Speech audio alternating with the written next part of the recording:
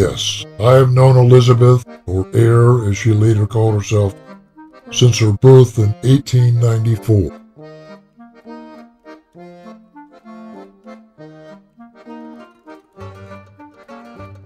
As she grew, she reminded me of the illustrations of Charles Gibson, a true Gibson girl minus the bouffant, always slim and radiating physical grace. Elizabeth's father was not the best, always too busy with his job as a patent attorney for the steel mill. Her mother was slowly affected by a neurological ailment and was finally institutionalized. After that tragic day, Elizabeth, her sisters, and her father moved into my house, where I have my architectural practice.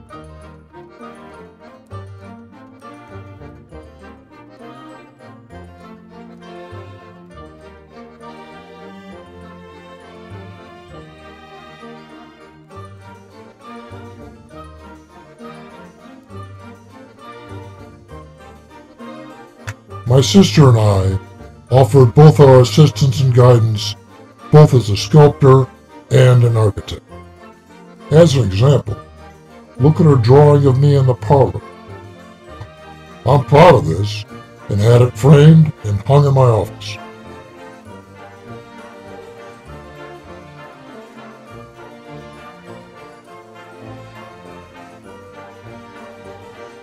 She wrote to us that she was happy in school and learning new techniques. So I'm happy to report that she graduated with honors.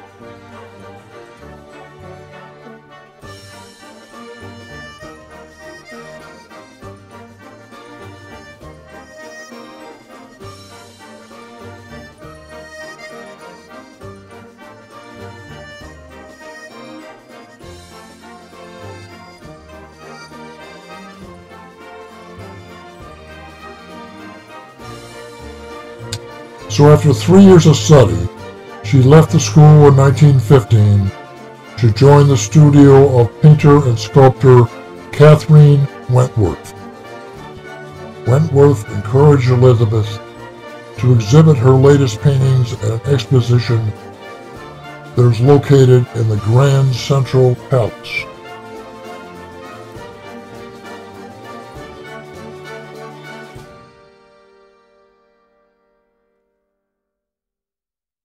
In conclusion, I believe that she pursued and achieved beauty, at least on canvas.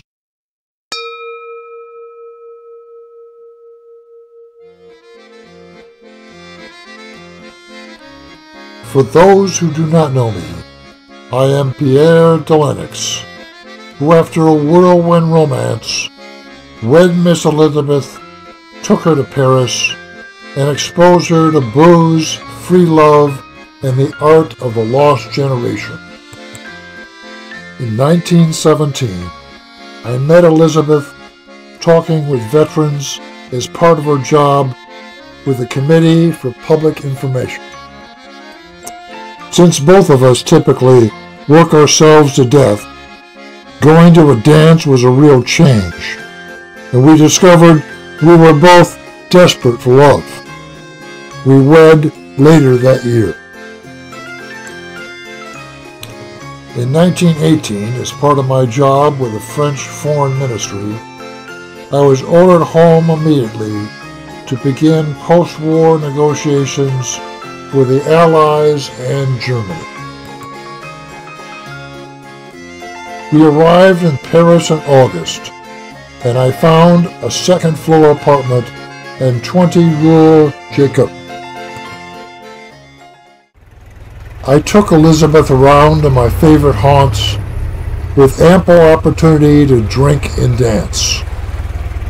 We met artists from Picasso in painting, Hemingway in writing, and Elaine Gray in furniture, in every bar and restaurant we stopped at.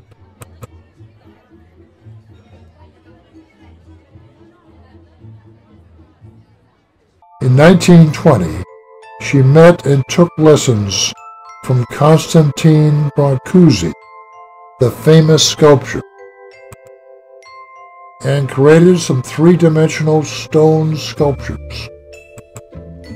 She also discovered that the first-floor occupant of her apartment building was the famous novelist Natalie Barney.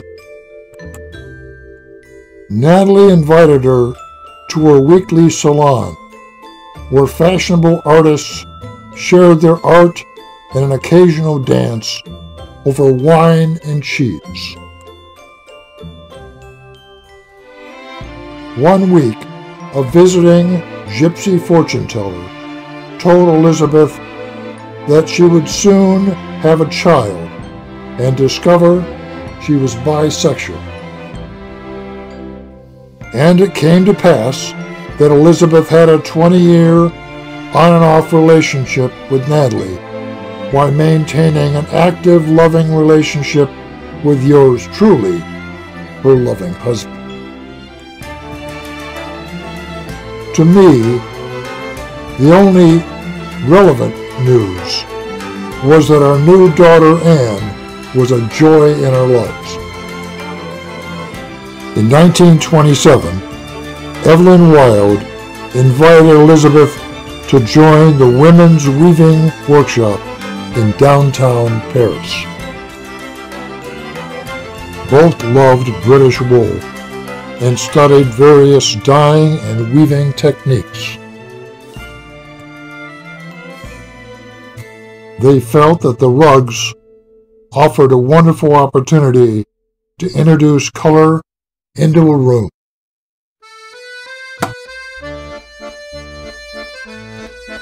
They also discovered the beauty of Japanese lacquerware that was made of a sap of a tree that was native to Japan.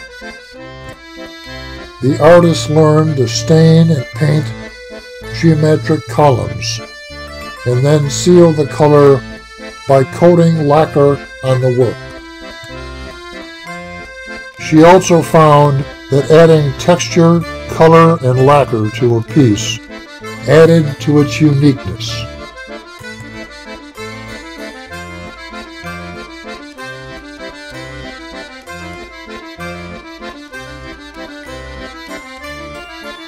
In conclusion, Paris offered Elizabeth ample opportunities to blossom in love and in art.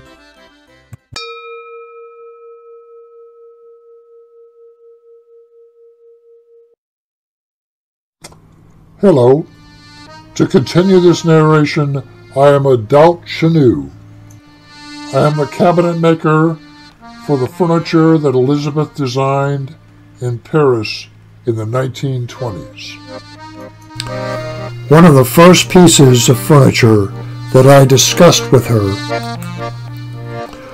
was a long, shallow table called a console table to be placed in an entryway. She wanted to create a paradoxical pairing of materials, such as this sideboard that used a cork wood veneer that covered the boards and used lacquer covering the trim. The cabinet maker could create a two-door sideboard with oak inside fitted with shelves and two drawers.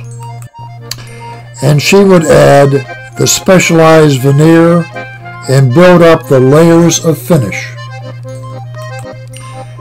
In 1928, she was invited to submit a piece of furniture to the annual exhibition of furniture designers. She came up with a design that featured a two-level table in wood that was covered with black linoleum. The final piece had a lower level that formed a strut and was stained white. It was well received and replicated for future sales.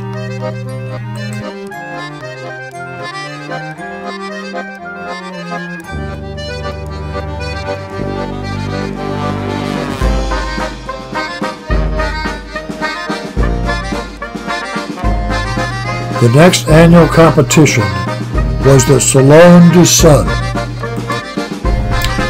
In the furniture category, Elizabeth faced early competition from Charlotte Perrion, who made a metal chaise lounge that was covered in animal fur. Elizabeth decided to create a pair of barrel armchairs that were composed of walnut slats. She upholstered the chairs in bronze silk velvet.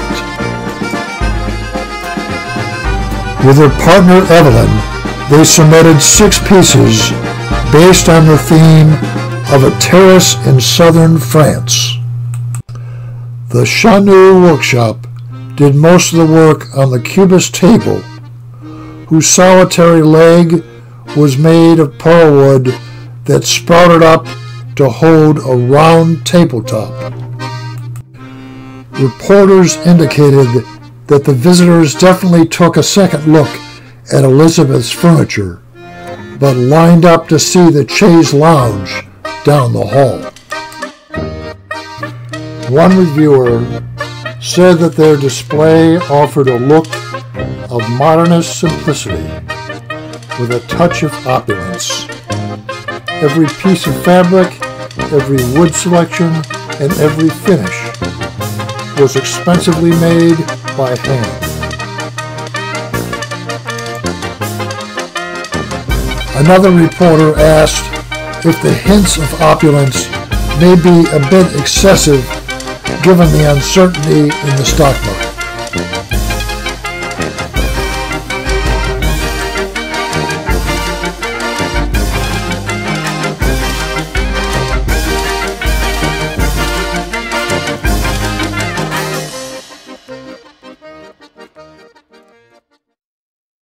Oh no! This is bad. Then, in October, the stock market crashed.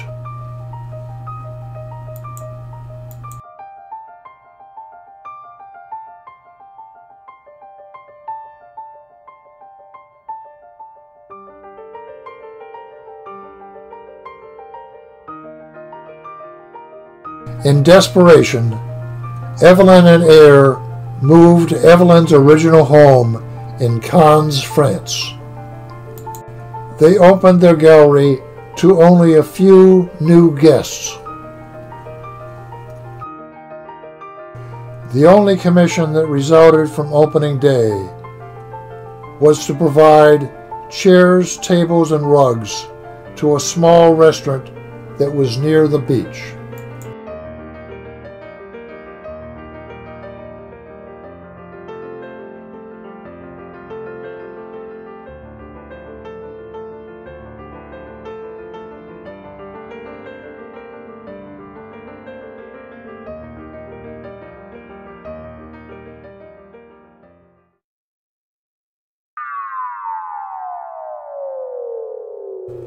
In conclusion, she gave us a new design language and then faded into the night.